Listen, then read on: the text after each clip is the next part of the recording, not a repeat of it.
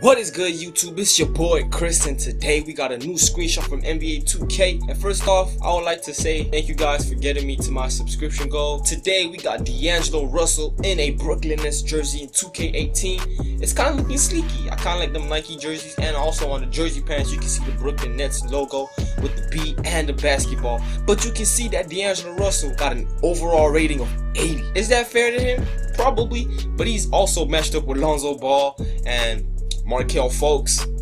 Is that a big try to D'Angelo Russell's face?